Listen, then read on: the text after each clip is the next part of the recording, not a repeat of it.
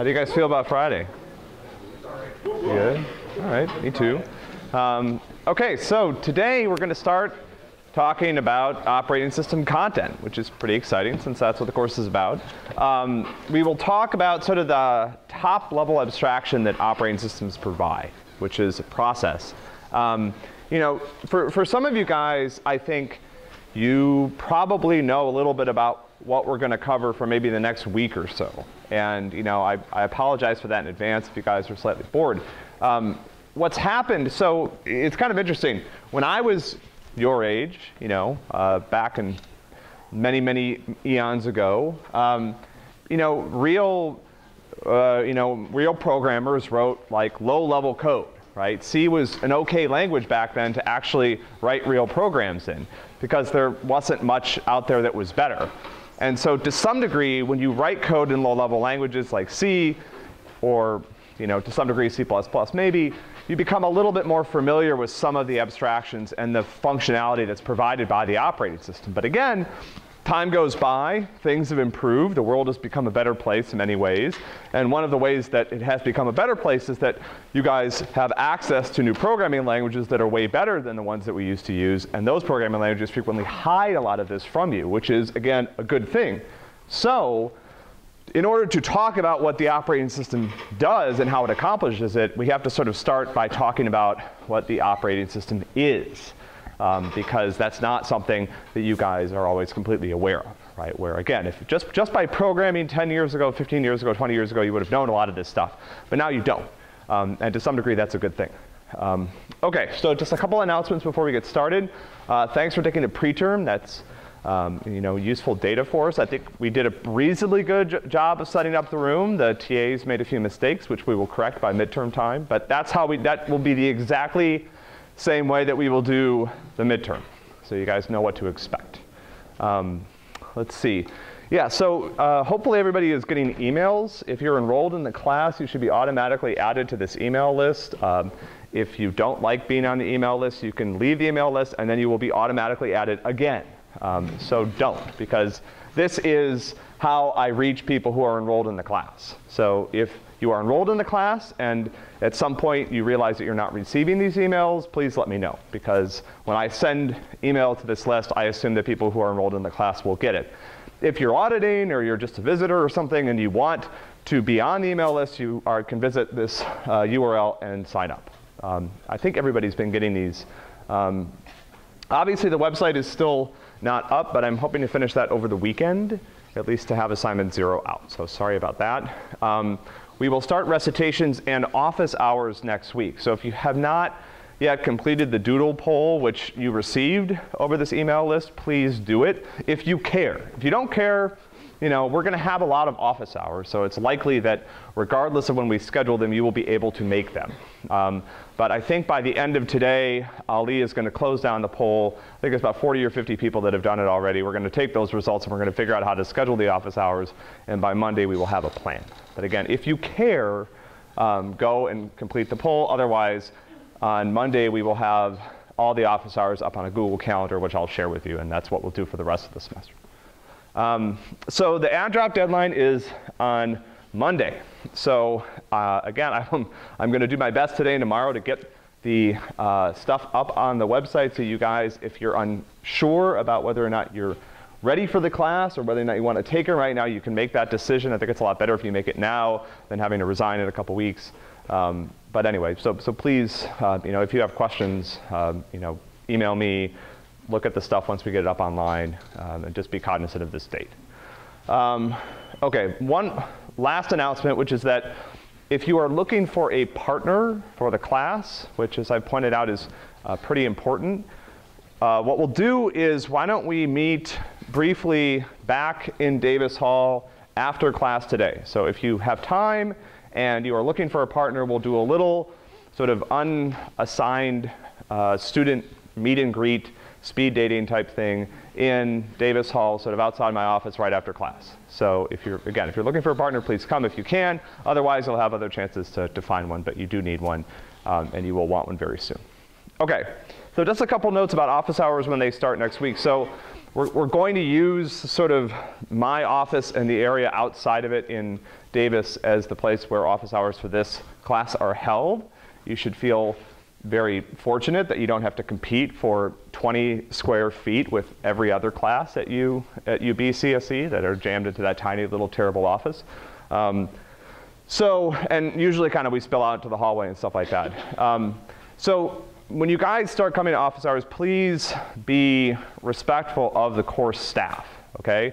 You're gonna see a lot of the TAs and the ninjas around that general area because a lot of them work in my group, and so that's sort of their office. So, when they are on the clock, when they are supposed to be at office hours, you can bother them mercilessly, right? That's their job, and you should not feel bad about coming to office hours and talking to the TAs or the ninjas. That's what they're there to do. And we hope we will get you guys in there, especially at the beginning of the semester. There's nobody there. It's very sad. So if you want to get a good head start and you want a lot of individual attention, I would suggest you start coming next week, because you will be one of the very few. Outside of office hours, please leave them alone, right? Particularly my research assistants, they have other things to do.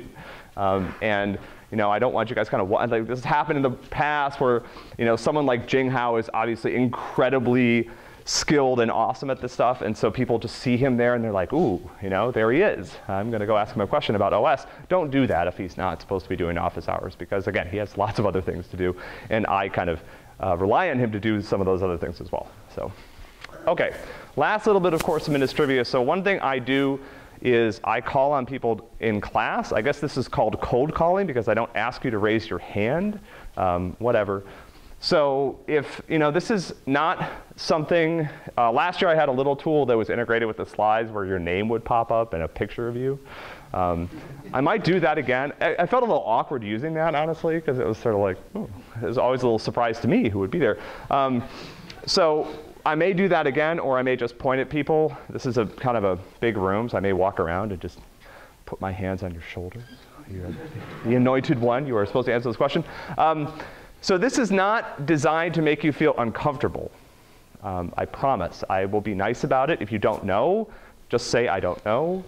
The point of doing this is obvious. If I ask people to raise their hands, there's about 5 people that will do it every time, and then about 50 people who would do it once in a while, and the rest of you guys are on Instagram or whatever. So, so this is designed to get around that uncomfortable fact, okay?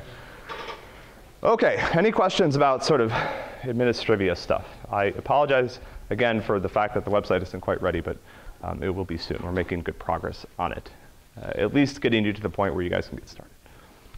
Any questions? Yeah. Will the website be the same way? Yeah, it's at opsclass.org, and you guys should be able to find your way from the home page to the things that you need. Yeah, absolutely. Good question. I'll send out the link in. I'll be so proud when we're done. I'm definitely going to send out the link to the course email list, so don't worry, you'll find it. All right, any other questions? Okay, so today, my goal is to set the stage here and talk about what an operating system does. We talked last time on Monday a little bit about the 2 things that an operating system was designed to do. One is to provide useful abstractions, and the other is to multiplex resources, to divide resources between multiple users on the same machine. Today we're going to probably talk a little bit more about the abstraction side of things, because we're talking about the sort of core abstraction that's at the root of what an operating system is designed to do. But abstractions in general, I feel that, how many people feel like they have a real firm grip of what an abstraction is, what abstraction is in computer science? How many people talk about abstractions or think about abstractions when they're doing things? How many people have been taught about abstraction? Has anyone ever used the word abstraction in a computer science class that you've been in? Okay, that's good. Abstractions are designed to indicate that there's something different between the view of the world that's provided by something and reality. And abstractions are created to make, usually, hopefully, bad abstractions can make the view of the world worse. But normal abstractions are designed to make the view that you get better. And they do that by hiding undesirable properties, adding new capabilities, and organizing information. And when we look at some of the key services that the operating system provides, we're going to see these three things being done, okay? All right, so this is like, now I'm like Vanna White, right? So this is, can anyone complete the puzzle here? So the operating system abstractions, what are they, so what do application, you know, for anyone who's done programming on a system, what does the operating system provide? Right? The operating system is a program, it manages resources on the system, but from the perspective of applications, how do they interact with it? An interface, right? So abstractions provide an interface. To some degree, abstractions are encapsulated by an interface. That's what makes them, you know, that's what defines them, is the interface that an abstraction provides. And this is a split that we're going to talk about over and over in this class. So the key goal of an abstraction and a particular concern of operating systems is what's called separating policy from mechanism. Okay, how many people have heard about that before? Oh, okay. They've got to let me start teaching intro courses. Okay, policy and mechanism. So policy is defined by what the interface commits to doing. Mechanism is how that gets done. So someone give me an example of a split between policy and mechanism that you guys are probably pretty familiar with. Give me any example of a split between policy and mechanism. What's that? Contracts. So so that's a great point, which is that an interface is a type of a contract. An interface is a way that a particular software component commits and defines what it's going to do, right? An interface defines a contract between the client and whatever's providing the interface. But give me an example of a split between policy and mechanism. Yeah. RFCs. Oh, okay, so that's a great point. I mean, how many people are familiar with RFCs? So a lot of the internet is documented in these documents, which have this fantastic name. They're called requests for comments. So it turned out that in the early days when the people were designing the internet was essentially designed largely by graduate students. And apparently they kept thinking that some group of, I don't know, faculty or leaders or managers or the people who were in charge would show up and be like, no, no, no, we're in charge now. But that never happened.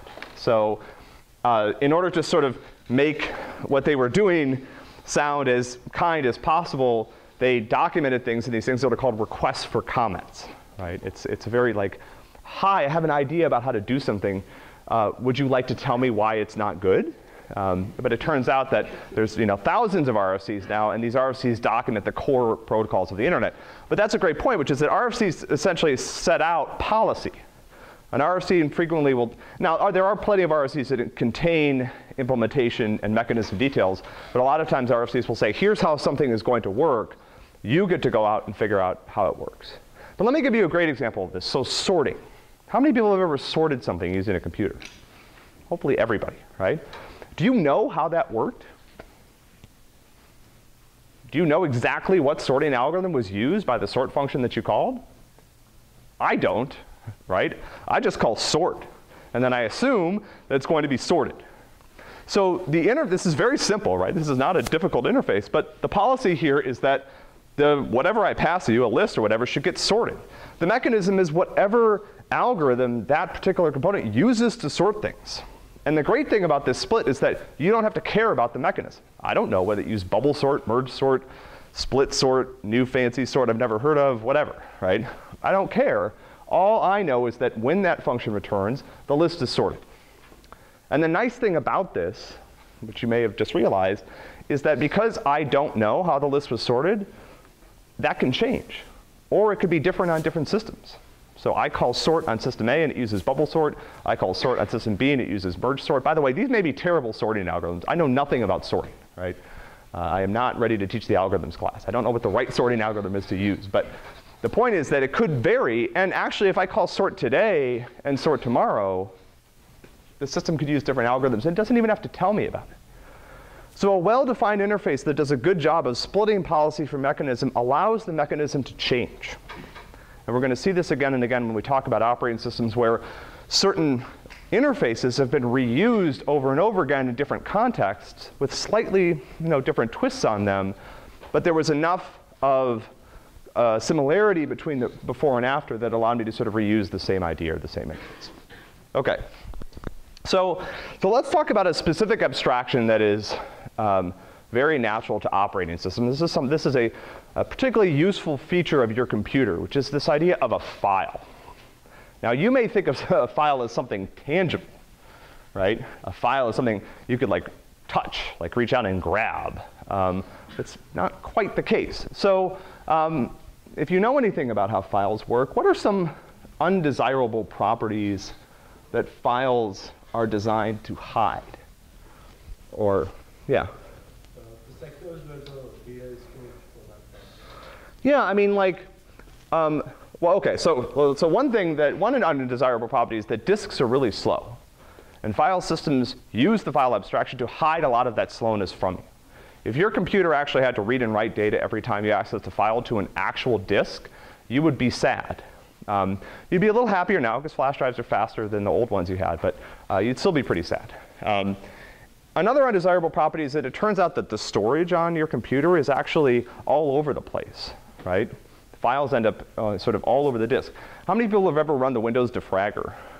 Oh, why? That's amazing, right? It's sad to me that there's more people that have run the Windows defragger than know some of the other things I've asked, right? Why do you guys do that? Is it because it's fun to watch? Like how all the colors? It just makes you feel clean when it's over. Like all the yellow is all over there and the orange is all over there, and that's how my disk should be, right? It should be color segregated, right? Anyway, I have no idea what the Windows defragger does, but I don't run it. And disks can fail, right? So this is another undesirable property that files might want to hide. What's an example of a new capability that the file abstraction provides that underlying disks don't have? Yeah. You can like name your files and track them and metadata. Yeah, your file's going to have a name, okay? Your disk knows nothing about names. Your disk knows numbers. It says sector 254, like, yes, operating system, I will get the data in sector 254. It doesn't know that that's, funnycatpic.jpg or whatever. It doesn't know that, right? It doesn't care. And also growth and shrinking, right? So files can grow, despite the fact that on disk, that growth isn't contiguous, right? Because that would be a nightmare. And there's also extra information. So we talked about abstractions as doing three things, right? Hiding undesirable properties, adding new capabilities, and organizing information. And so with the disk, or with files also allow me to add metadata to them that, again, is not really, the disk doesn't know anything about ownership or what the permissions are. These are illusions that are created by the abstraction that are useful, right? They're created because they're useful when we access and manage files, right? Same with all these timestamps that are associated with files. That turns out to be pretty important for building a lot of other primitives. Okay, so throughout the class, and I talked on Monday about how there are three main units in the class, and those three units are really focused on three main abstractions, right? So there are threads, which are abstraction that are designed to deal with and each one of these maps down to some hardware component. So threads map down to a CPU or a CPU core. Address spaces map down to memory. Files map down to the disk. Those are essentially kind of the three sort of canonical components.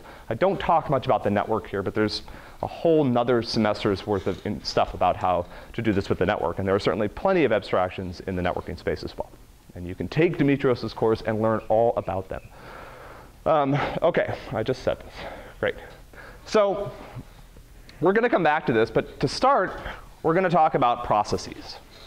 So to some degree, I shouldn't say to some degree. I mean, operating systems exist. Remember, operating system is a computer program. It exists to allow other computer programs to safely share the same machine. That's why an operating system exists. How many people, well, I think I'm going to show my age here. How many people have ever used a computer that's old enough that it doesn't really have an operating system? Anybody? Like old Apple II computers, right? Like, there was no operating system. So if you turned on that computer without a disk in it, it would just kind of sit there, right, blinking at you. Nothing would happen. There was no operating system on it, right? The way that you use that computer I should bring one of these in. Oh, I have fond memories of those. You know, the way you use this computer is you got your disk out, okay? So now it would be like, oh, I'm going to double click on this game. No, no, no, you don't get to do that. You have to find the disk with the game on it, to put it in the drive. You have to boot up the computer. Then all the computer does is play that game, because that's all it knows how to do. There's no operating system to manage multiple processes. There's one process. That game owns the whole machine, okay? When you're done playing that game, if let's say you want to switch over and play another game, or let's imagine, just for the sake of this, that this actually has a network, and let's say you want to check your email. You know what you do? Turn off the computer, find the disk with your email client on it, put that disk in the disk drive, turn the computer back on, check your email, turn it off again, and go back to the game, right? So there are plenty of old computers that worked exactly this way. And I don't think we would have ever been able to live with those computers for very much longer if we hadn't figured out that it would be more efficient and a lot more effective if we actually allowed them to do more than one thing. So operating systems exist to do this, and the process abstraction is how that's accomplished. Yeah? Isn't the core information that even though that system TRIC had that allowed the computer to know, okay, this is a disk drive, this is a keyboard, this is a monitor, this is a tape drive. Can't that, even though it's a small amount of core information, be considered an operating system to some extent? Yeah, so that's a great point. So what's your name? Ron? So what Ron's pointing out is that all of those programs, every program that I used on that computer needed certain common features and had to, for example, understand how to deal with the keyboard. And those features pulled together do represent, to some degree, an operating system. There's a term now that people use for this, and I'll make a note to come back to this later in the class when we talk about operating system structure. But this is sometimes referred to as a library operating system. So it's not quite an operating system in that it doesn't enable multiprocessing, which is kind of the thing that makes them interesting. But it does, as you're pointing out, sort of wrap and encapsulate a lot of useful features, right? So for example, every game that wanted to run on my old Apple II didn't have to figure out how to use the keyboard from scratch. It would grab a piece of software and use that as part of its binary. Does that make sense? Does that answer your question? Yeah, it's a great point. Okay, so, and processes are really designed to get us from this world where the disk was its own program, and the way I switched between them was by turning the machine on and off, and where there's a manager. There's one program, and this is the operating system that's in charge of managing a number of different things that the computer is quote unquote doing at quote unquote the same time, right? Maybe doing shouldn't be in quotes. No scare quotes for doing, but at the same time, right? And this is sometimes true and sometimes not. I mean, you guys are very familiar with the concept of a process. Pretty much everything you use on your computer is a process, is an application. If you use a smartphone, those are apps. Each app is a separate process. And, well, I mean, I don't know how many processes anybody uses anymore. I use like one process, which is Chrome. That's it, right? And again, we'll come back to that later because that's an interesting story about how that world is changing. But to the degree you use multiple things like Skype, iTunes, whatever, those are processes that are being managed by the operating system. Okay, so one of the things the operating system is trying to do is to give each process the illusion that it has access to the entire machine. I don't want to hide features of the machine from that process. Now, this conflicts with my desire to make sure this happens safely, so I need to do both. But to some degree, each process is given a view of the machine where it has access to the CPU, it has access to memory, it has access to storage. And so processes can be seen as a container in which I put other abstractions. So a process has one or more threads. It has an address space, which is my abstraction for managing memory, which we'll talk about in great detail. And it has access to files and other things. Oh, man, this is what happens every year. I have to realize that the slides want to follow along. I have to keep hitting the button. OK, so one of the most important tasks of the operating system is to isolate processes from each other. So, and this is one of the key ways that the operating system safely multiplexes resources. Multiplexing resources is not supposed to be done at the cost of breaking applications and causing them to crash and stuff like that, unless you're Windows 95 or whatever, in which case that's fine. And the general rule of thumb is simple. Inside a process, anything goes. So when Firefox starts up, the system says to it, here, Firefox, here's these resources that you might need, and Firefox can pretty much do whatever it wants in its own little private universe, okay? But Firefox should not be able to crash other processes, cause the system to crash, hog system resources, et cetera. Now, Firefox may be buggy and crash itself. That's certainly possible. That's not the operating system's problem. Yeah? Have you ever been to the labs in Baldy 21? Have you ever been to the labs in Baldy? Does Firefox there crash other things? Oh, nice. Okay. Yeah. So that's a feature. Interesting. So that's not supposed to happen, right? It's funny. Like this particular task was something that it took some operating systems a long time to get right, and maybe whatever is running Baldy 21 it doesn't fall into that category yet, right? Are those machines running like Windows ME or something? Oh, interesting. That's very curious. But in general, this is the operating system's goal, right? I isolate processes from each other. And the result of this is that if a process wants to communicate internally, so clearly a lot of what processes do, a lot of what your web browser does requires internal communication within the process itself. That I want to make as easy as possible. But if two separate processes on the system want to communicate with each other, there's a lot more rules, because that has to be done safely so that the two processes can't interfere with each other, right? So the first is intra-process communication, which is a word that I never use again. The second is what's called inter-process communication, or IPC, and that's something we'll talk about a little bit more today. So again, within your own process, within your own little container, you can do what you want. You can share memory between threads, you can allocate and deallocate stuff. It's not a problem, and there's a lot of different ways for processes to communicate internally. Now, that doesn't mean that it's going to be easy, right? So one way to do this is using shared memory.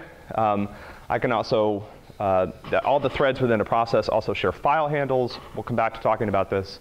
And there's a small amount of information within these processes that's typically private, but even that isn't actually private. So within your own process, if one thread wants to share its own memory that it's using for a stack with some other thread, you can do that. That's not typically regarded as an extremely good idea, but it is possible. And this requires synchronization mechanisms in order to get this to work. And this is something that we will talk about a lot, because to some degree, the operating system, like I said, it's on some level a big multi-threaded process. And it needs to get this type of sharing right. And a lot of what you guys do this semester on the assignments will be dealing with this sort of thing. How do I share data and other things between multiple threads running within the same process? The process being the operating system. Yeah?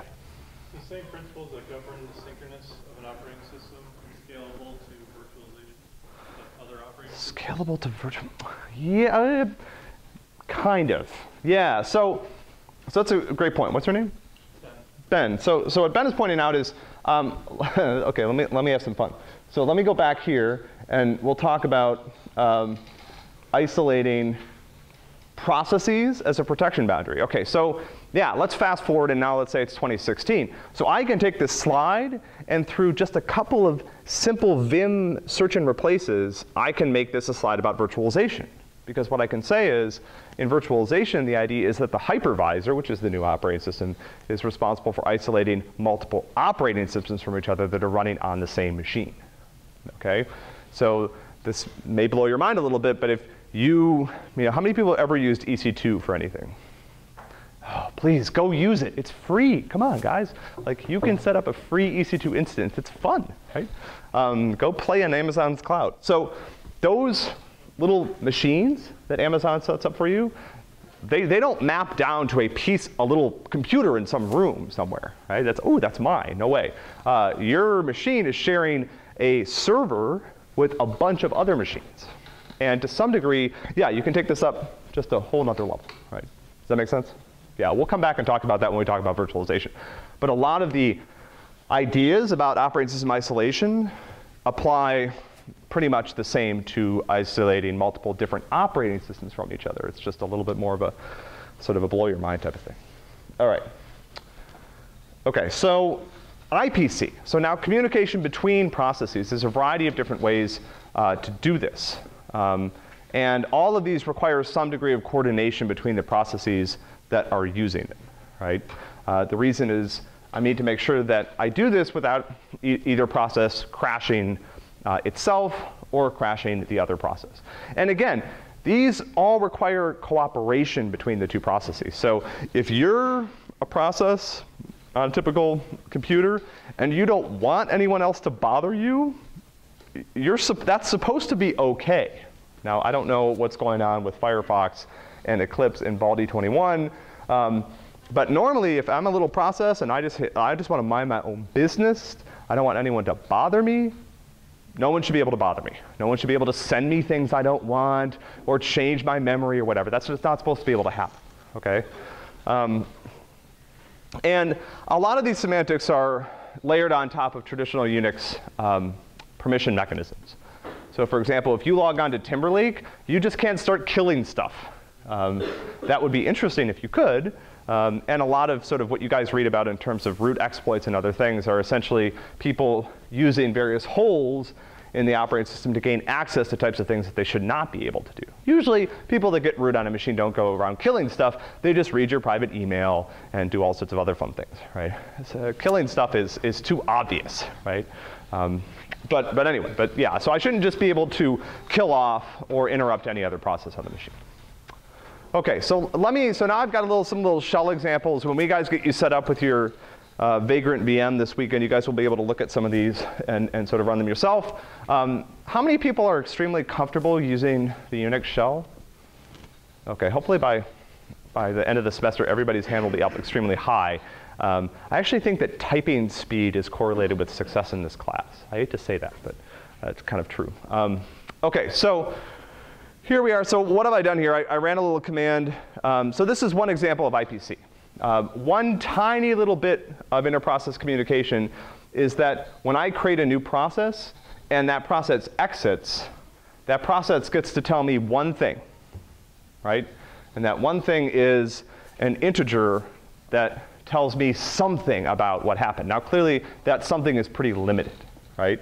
It's limited to, usually there's a set of error codes that the process will throw, right? What's the traditional semantics for Unix processes? If they succeed, they return what?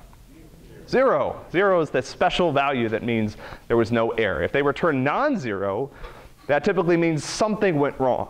And then what you need to do is get out the man page and look up, 3, right? Because 3 tells you something, maybe, if it's a well-designed program, about what went wrong or what happened, okay?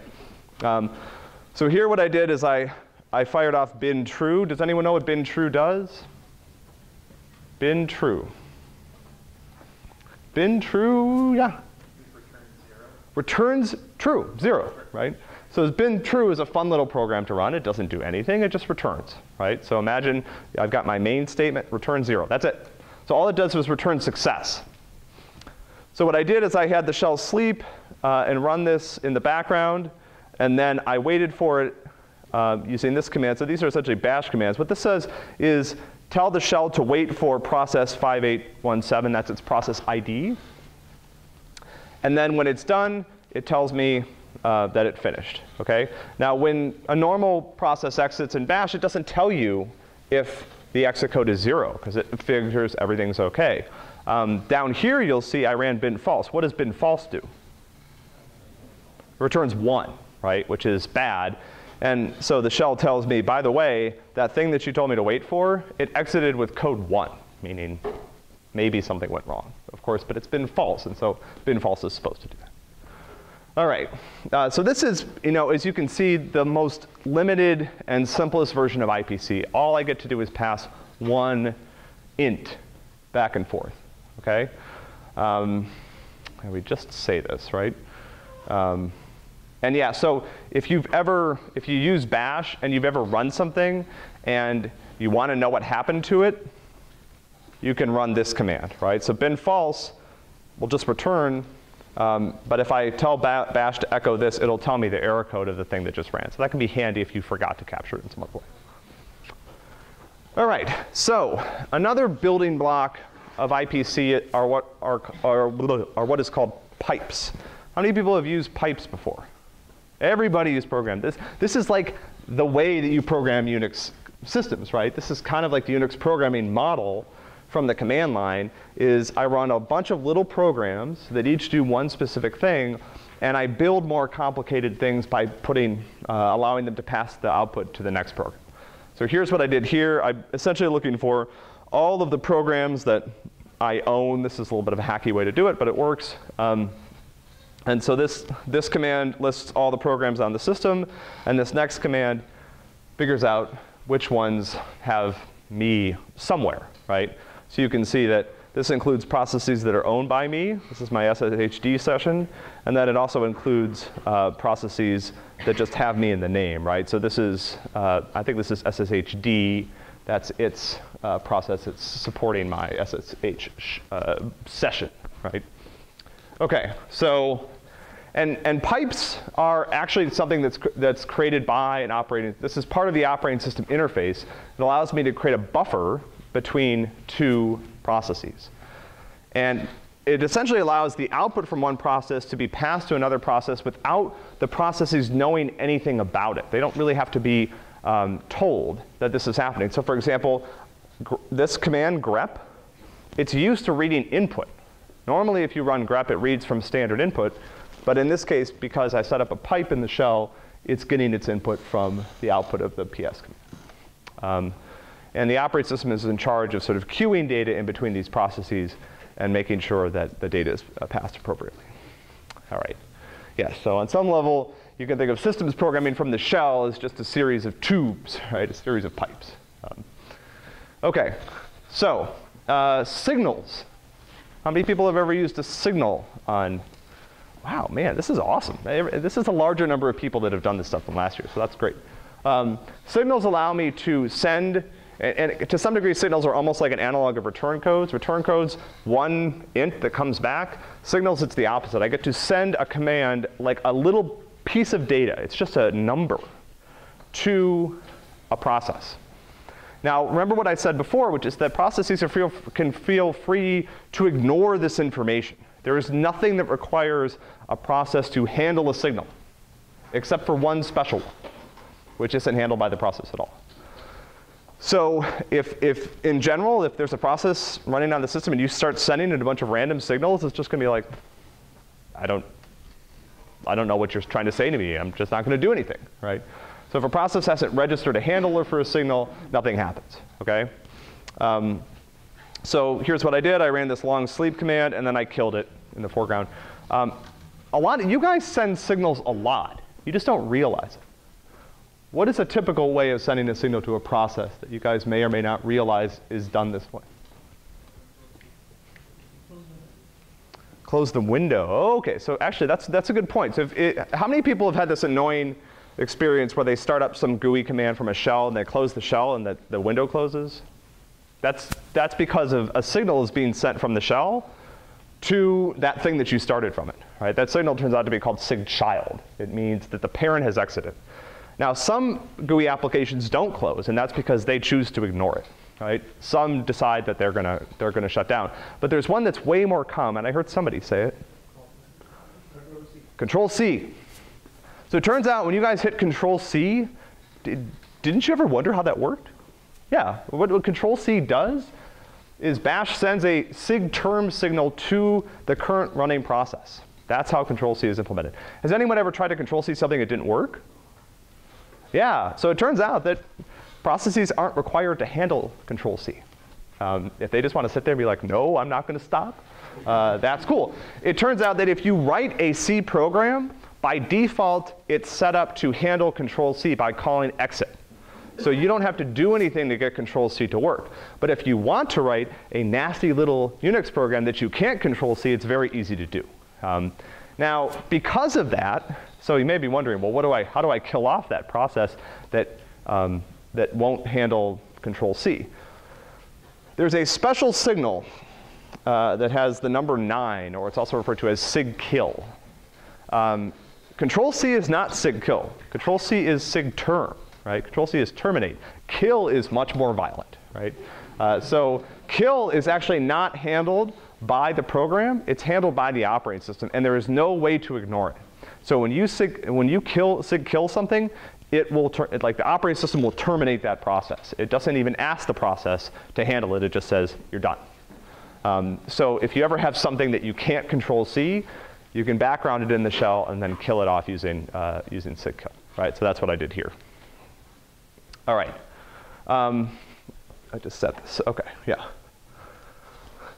Yeah, this is probably my favorite XKCD cartoon of all time, right? And just to point out, a lot of times you can't send, so sig-kill, again, like no stopping sig-kill, not something that you could just send to random processes.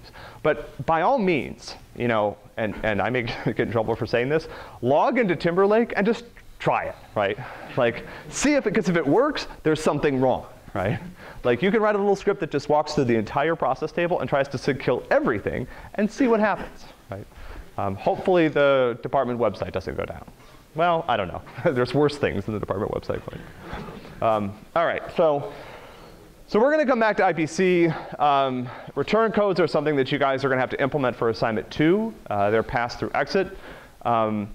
Pipes we'll talk about again when we talk about fork, since pipes have this intricate little dance with fork that allows you to set up shell pipelines, like we talked about before. Signals is not something that we're going to talk about a lot in this class. Signal handling is something that's a little tricky to write, particularly on processes that have multiple threads, because it turns out that the signal can be delivered to any of them, and that can make things a little bit tricky. Shared memory is an IPC mechanism. We'll certainly talk about a lot more. We talk about address spaces in VM. OK, any questions at this point? It's sort of a whirlwind tour of IPC. Yeah? So this is a bit of a broad question. How much of the stuff that we're talking about is more kernel-based versus operating system? Ooh, good question. OK, so kernel versus operating system, maybe that's what I should address. So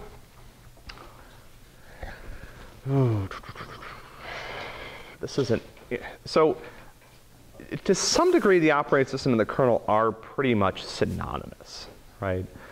If you want to kind of strengthen your definition of kernel, what I would say is the kernel is the part of the operating system that is not optional.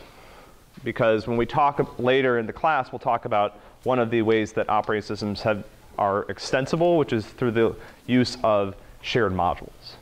So for example, if you run Windows or Linux or whatever, that operating system doesn't automatically load when it boots every possible piece of software it could ever need, because that would be huge. It would take up all of your memory, right? And it doesn't need to, because you have one kind of keyboard and you have one kind of mouse and whatever. But I would say the kernel is the part that's non-optional, right? So the system call interface on Unix is in the kernel, right? That is not something that you can unload, right? That is pretty much like the key interface that the OS provides, right? So all this stuff, all these IPC mechanisms, really most of them utilize this system call interface, right? Files, files are a little different. You could argue maybe file systems are in the kernel, aren't in the kernel. I don't really know. Usually the kernel needs a file system to run, right? But what kind of file system is something that's a little more flexible. So it's a good question. Did I answer your question? Yes. OK, good. Any other questions before we go on? OK. So before we start talking particularly about the CPU, I just want to clear up one potential source of confusion, which is that between a process and a thread. So I've been talking about processes today, and what I've been talking about is a process. Now, today, on all modern operating systems, there is a distinction between a process, which is this container that we've been talking about that can communicate with other processes and represents one thing that one application is doing, and a thread of execution within that process. So almost every single thing that you run that's useful other than the shell. Other than the shell. Although, I don't know, maybe there are like multi-threaded versions of bash out there that are doing weird things in the background. I don't think so, though. Most of the stuff you guys run, web browsers, iTunes, whatever, all that stuff has multiple threads, okay? Now, the reason that's a little confusing is because we can talk about both a process and a thread as running, right? We talk about a process as running when one of its threads is executed. We talk about a thread is running as when that particular thread is executed. All right, and the other way to remember this is that a thread of execution is really tied to the state required by a single CPU, right, where a process includes these other things. And threads belong to a specific process, right? Linux makes this even weirder because Linux calls these all tasks. And it turns out on Linux, the distinction between a process and a thread is made by whether or not that task is part of another task, right? In which case it's a thread. All right, does this make sense? Hopefully this is not too confusing yet. And hopefully I won't slip up and switch these up very much. And again, Linux uses tasks, but it's really the same idea. Okay. So let's talk a little bit about a typical process and how it's using the underlying system resources. So I just pointed out something like Firefox will have multiple threads of execution that are running. What are those threads doing? So typically you're going to have Firefox to have, actually if you look at Firefox, it has a gazillion threads, right? Why? What are those threads? Why does Firefox need to have so many things running at once? Yeah. Yeah, sure. So there's probably a thread that's in charge of handling input. There are these little pop-ups that it has, like the download manager. So if you start downloading something, it probably forks off a thread to handle that download. But what else? Yeah. There are sort of endpoints. What's that? There are the endpoints. It's like building connections between two components. OK, so there may be a little bit. I think someone said another source of threads. Tabs, right. Tabs, multiple, yeah.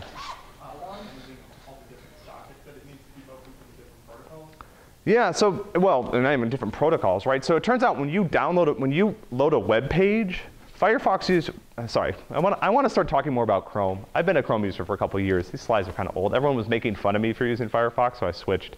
Anyway, so Chrome is going to use, when you go get a web page, Chrome doesn't use one thread to get the web page. It's way too slow. That web page has all these different pieces that need to be fetched from all over the place. So it turns out that Chrome uses a bunch of different threads in parallel just to get the stuff from the web page, much less render it, right? So the rendering is probably also going to be done in a concurrent way.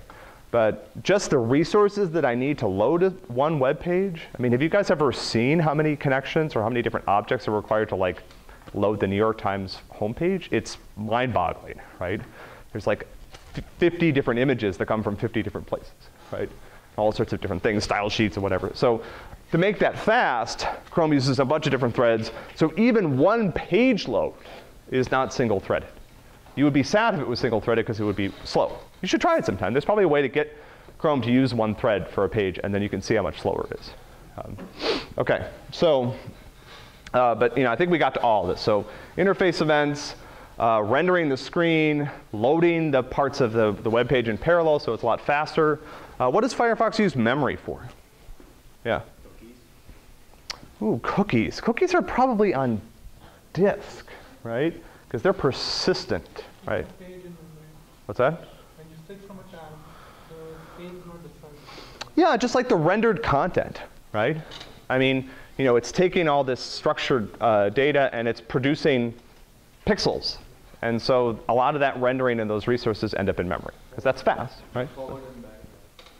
Yeah, well, that's a good question. Yeah, it might cache a little bit of the pages for forward and back navigation. I don't know if that's safe or not, but that's an interesting idea. And of course, you guys forgot one thing. Chrome.exe, right? The actual program, like the program that's running is loaded in memory. That's where the instructions are coming from, right? We got a lot of this stuff. Let's just get through this example and we'll pick up on Monday. What does Firefox use files for? Somebody pointed at cookies, which is a good one. Probably has configuration files. What else? What else makes your web browser faster? Yeah. What's that? No, plugins make it slower. False. Yeah. What makes it faster? What do the cache? Yeah, I mean, web browsers cache all sorts of stuff. That way, when you go back to the website, they don't have to load it from the website. It's already on disk, right? Fonts, stuff like this. OK, so we'll pick up here on Monday. Keep an eye on your email this weekend for updates from us, and have a great weekend. I'll see you on Monday.